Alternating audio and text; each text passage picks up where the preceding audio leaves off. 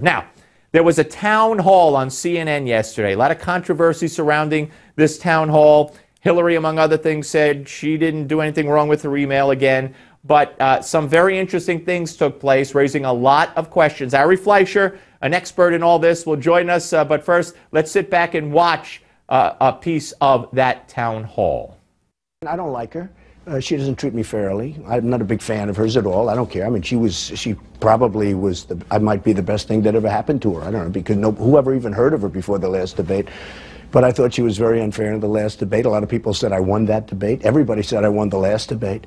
But I'm not a fan of Megyn Kelly. I don't like her. She probably doesn't like me, and that's okay. But she better be fair. I'd like to go to the debate. I enjoy the debates. I've done well in the debates. Every single poll has said I've won every debate. But we're going to see what happens. Going to be exciting.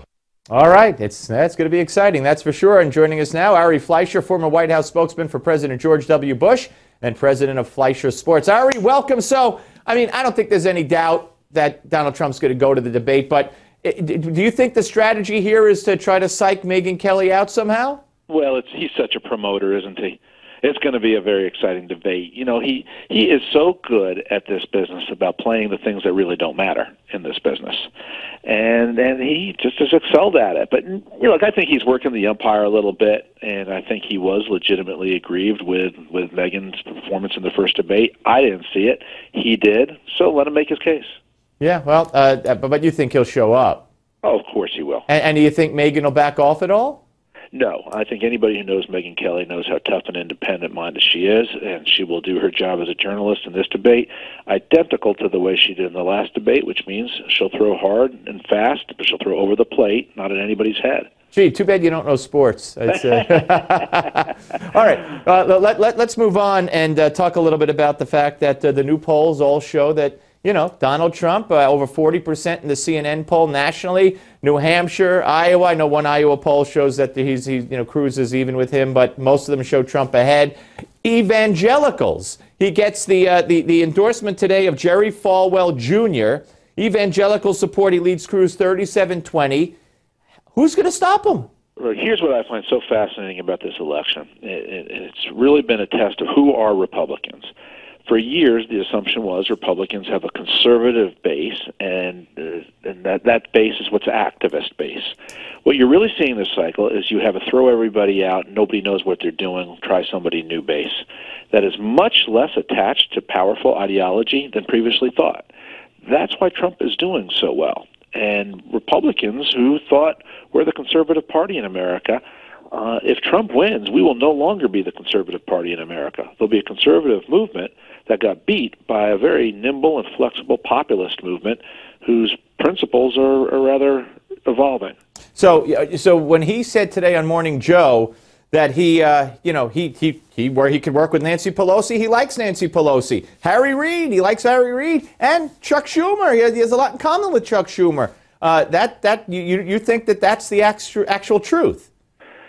Well, I do think that's the truth. I don't think that's unique to a person like Donald Trump. I worked for Chairman of the Ways and Means Committee, Bill Archer, a very conservative man from Houston, Texas, who also could work with people, because there was an era when the most conservative and the most liberal somehow still could work with each other.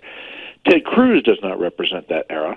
But I do think at the end of the day, if you want to get anything done in Washington, you have to be able to work with people, even people from the opposing party. That is important.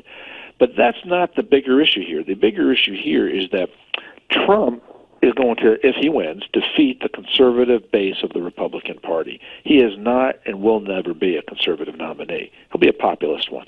Yeah. All right. Let me let you hear something that happened at the town hall meeting at CNN. You're the expert here in media, so I want to know from you what you think if this whole thing was fixed. Listen to the question asked by this young man to Hillary. Go.